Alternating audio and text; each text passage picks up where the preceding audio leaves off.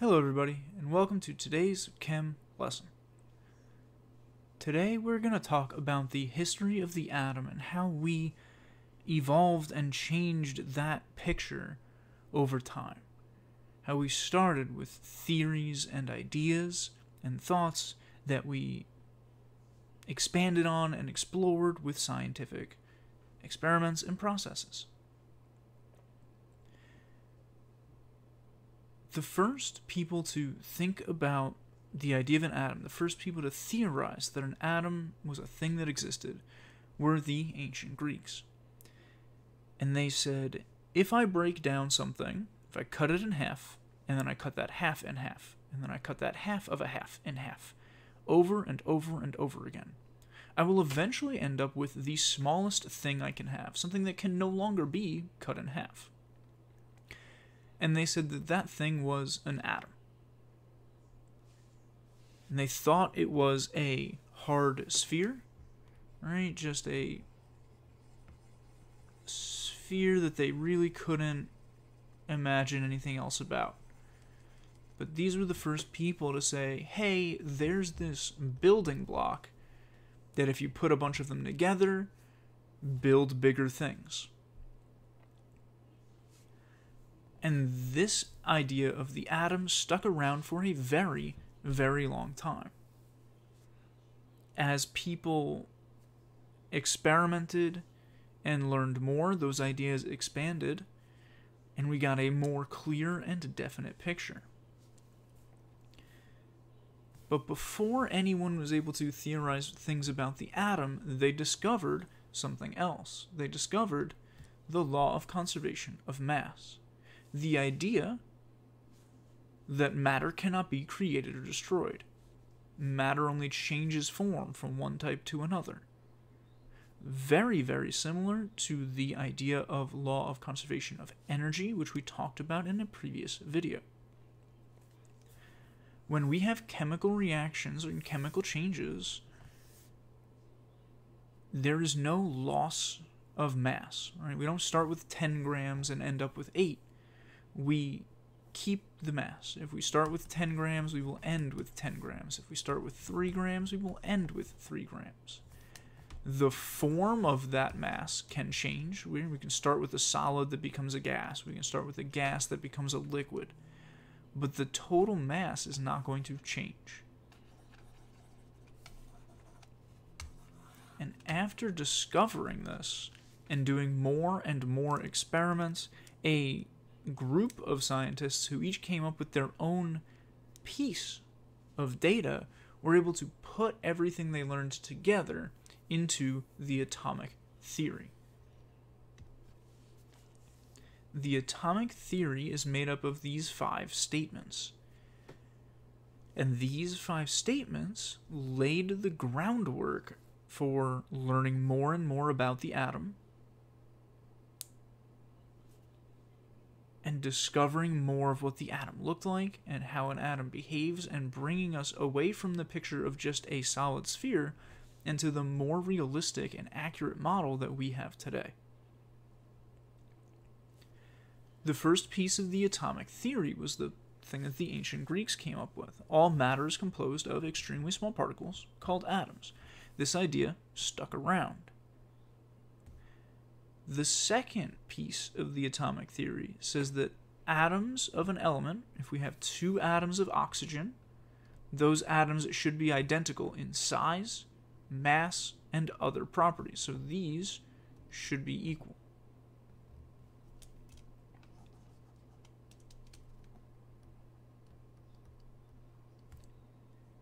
It also says that if I have 2 atoms of a different element, right, let's say chlorine, and we do this to show chlorine, these atoms should be equal because they're both chlorine.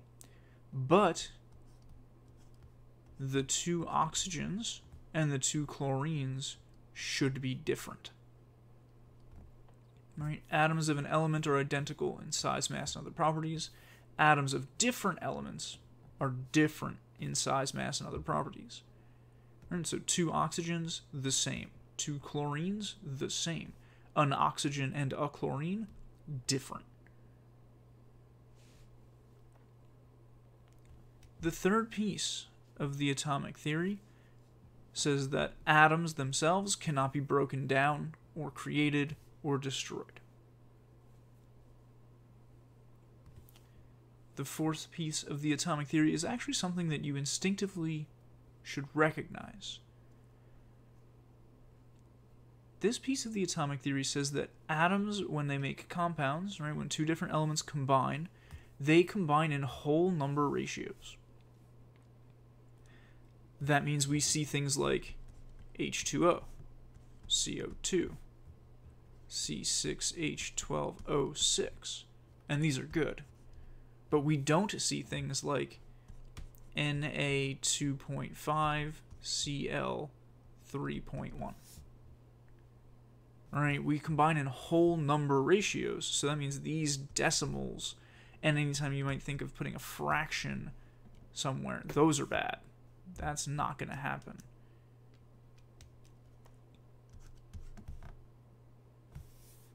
Compounds are made with whole number ratios only. H2O1, C1O2, C6H12O6. We're not going to have decimals. We're not going to have fractions when we're looking at atomic symbols, elemental symbols, compounds. The last piece of the atomic theory says that atoms in a chemical reaction are combined, separated, or rearranged. And we do see that when we look at chemical reactions. Right? Here's a chemical reaction I just wrote out. It's the burning of methane. When methane burns and this chemical reaction happens, the C's and the H's separate, the O's separate, and they get rearranged, recombined to make new things. Instead of CH4, now we have CO2 and H2O. Right? We no longer have our starting pieces. We have new combinations, new rearrangements. The originals were separated to make these new things.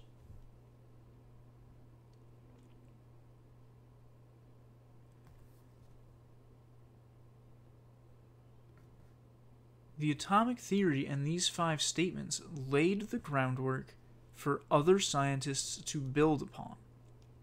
They laid the groundwork for other scientists to look at these statements and try to determine if they were true or not.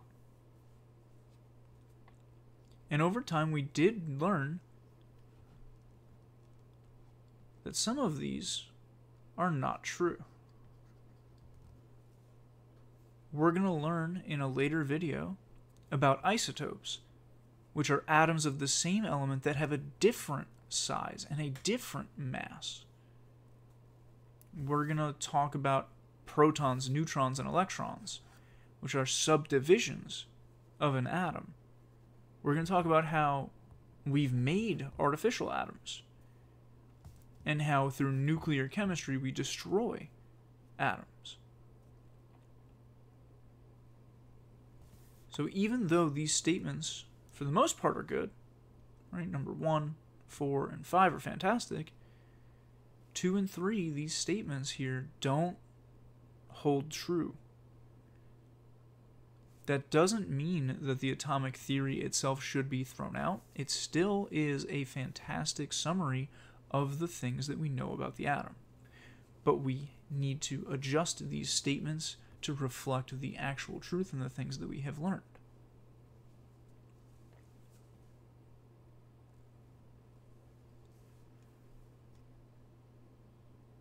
At the time that this was written, at the time that the atomic theory was put together, we were still using the idea of an atom as a sphere, as a hard sphere. And we did not really have any idea of what the inside of the atom looked like, or how the atoms behaved on a grander level. The first person to actually make a discovery about the atom itself was a guy by the name of J.J. Thomson.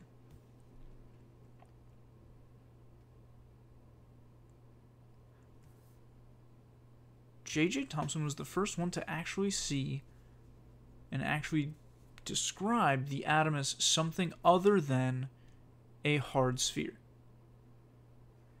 J.J. Thomson did experiments with something called a cathode ray tube, which you can think of as a very long, skinny light bulb. And when you put a current, right, when you put electricity through it,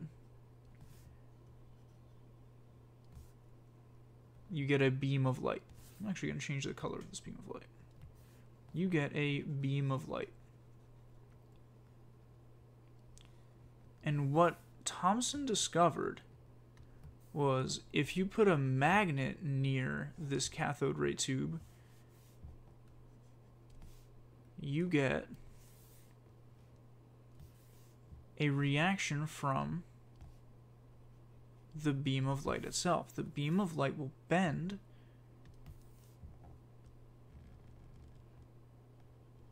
when the magnet is there. And this leads Thomson to think about the inside of the atom. And he comes up with this theory of his that he says, well, you know, maybe there's something inside of an atom that gets activated by electricity that isn't there when the atoms are neutral. And he thinks and he thinks, and he says, well, this thing is related to electricity, so I'm going to call it an electron. And he comes up with this idea that electrons are inside of the atom. Right? Instead of a hard sphere, which is what we were working with before that, Thomson says, how about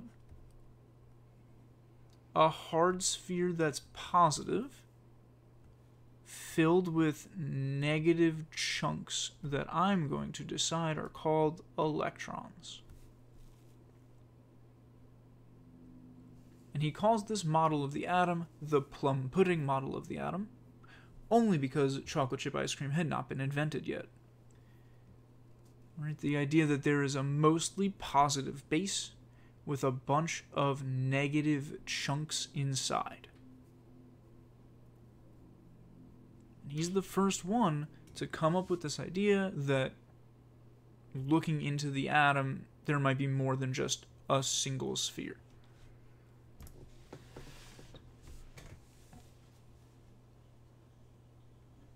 The next person to make any headway was a guy named Rutherford. And Rutherford was actually a student of Thomson, and he set out to prove that Thomson's model was correct.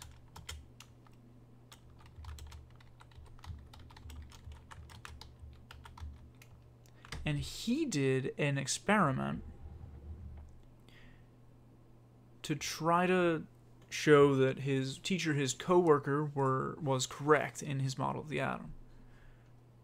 But instead of discovering that Thomson was correct, he actually proved that Thomson was wrong. He did an experiment where he shot tiny particles at a piece of gold foil, and instead of a bunch of them bouncing off, the thing he discovered was that they went right through. And so his discovery was that the atom is mostly empty space, and there's a small, dense nucleus. Rutherford's experiment, Rutherford's gold foil experiment, was set up in a way where he would shoot particles at this piece of gold foil and see what happened. He surrounded it with photo paper so that it would develop when these particles that he couldn't see struck the photo paper. And he went into this thinking, I'm going to shoot ping pong balls at a brick wall.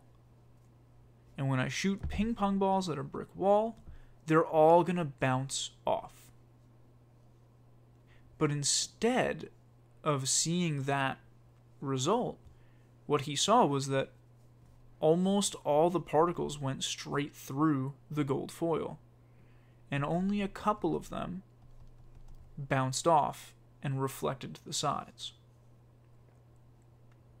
And so he says, well, I'm not shooting ping pong balls at a brick wall because ping pong balls don't travel through brick walls. That's not the way they work. So I must not have a brick wall here. I must have something like a chain link fence. Mostly empty space, so all those particles can go through, but every once in a while, a particle will hit one of the pieces of wire. And so he takes the idea of the solid sphere that the ancient Greeks had, which was upgraded by Thomson to the plum pudding model. And Rutherford debunks that, and he says, this is not an accurate model of the atom. Instead, we have a small, dense nucleus where all of the mass is, and the rest of the atom is mostly empty space. There are electrons throughout here, but I don't know where. And so he upgrades the model of the atom to something a little more realistic. Atom is mostly empty space. There is a small, dense nucleus, which is very different from these two models that show it as a solid sphere.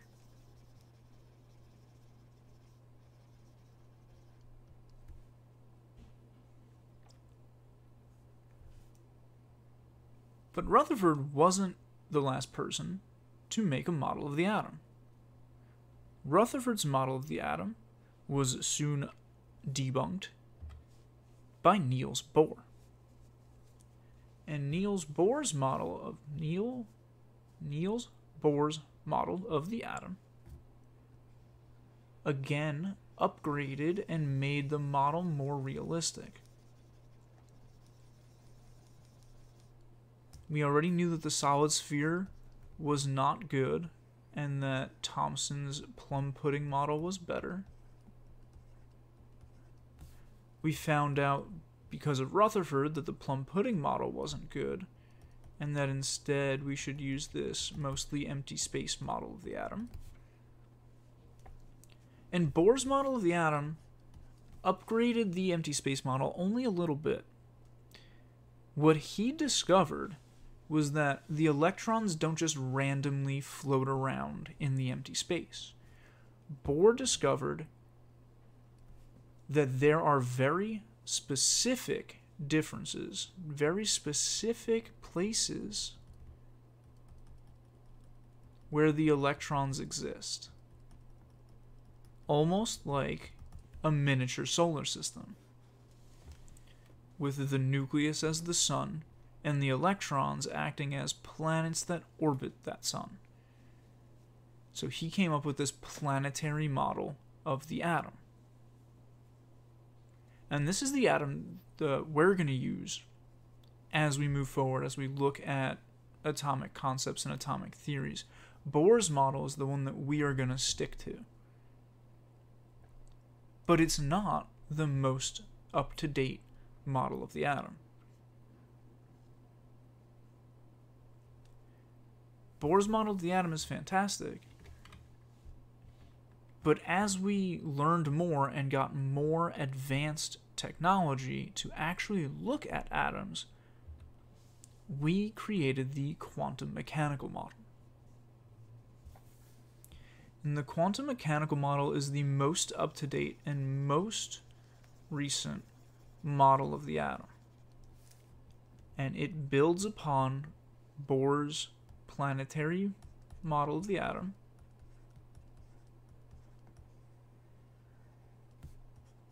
which we already know is the most up-to-date one beforehand.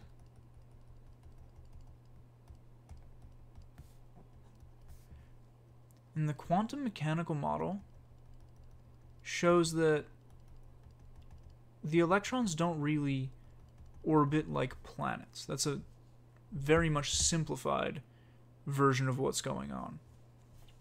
The quantum mechanical model shows that if there's a small dense nucleus in the middle, and we want to find electrons, we can find electrons in specific shaped areas. So there could be electrons in this blue shape. There can be electrons in this green shape.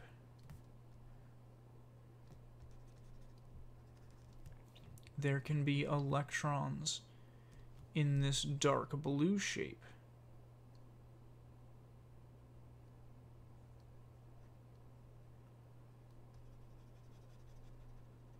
And depending on how many electrons there are, they can be found in any number of these different regions. Instead of like a planet, it's more like a random cage. Right? We know there's an electron somewhere in here, but I can't tell you exactly where it is. And these regions, these electron probability regions, are called orbitals, which are defined as areas with the most likely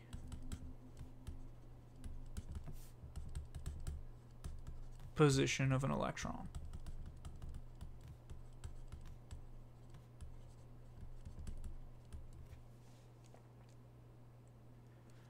Basically, the idea of the orbital says, I know that this is your address, but I don't necessarily know which room of your house you're going to be in at any given moment. But I do know that 95% of the time you're going to be in this building, in this apartment, in this home. Very different from watching a planet as it goes through its orbit.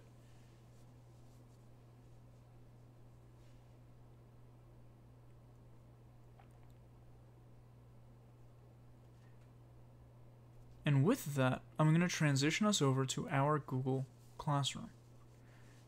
Make your way over there, where we're going to take attendance and have some announcements, and I will see you in a second.